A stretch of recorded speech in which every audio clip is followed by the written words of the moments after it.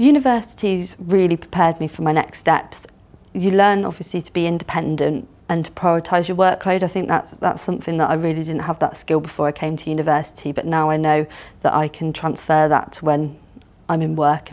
The teaching's been fantastic. A lot of the teachers are actually solicitors that have practiced, so it's really good to get their feedback on what it's actually like to be a solicitor and how the law equates to actually putting it into practice, which sometimes is quite different to what you're learning.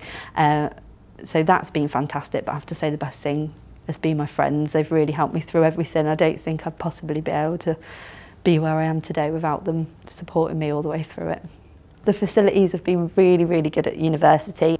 Clough Court actually has a mock courtroom, and during my moot assessment, which is a mock trial for the advocacy module, it gave you a real good idea of what it would be actually like representing a client in real life, so it was fantastic. Also, the online facilities are really good. You can access hundreds of journals, which is really helpful when you're doing your assignments, save you having to wade through things online.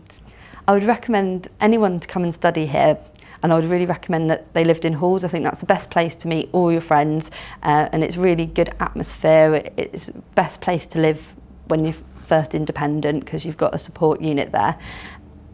I'd recommend that you do your work as soon as it comes out. It's really easy to be tempted to go out every night of the week, and it is fun and we all do it, but study hard and do your assignments, start them the day they come out, because otherwise you will really regret it when you're in the library at 1 o'clock in the morning surviving on Red Bull till the day it's before it's due.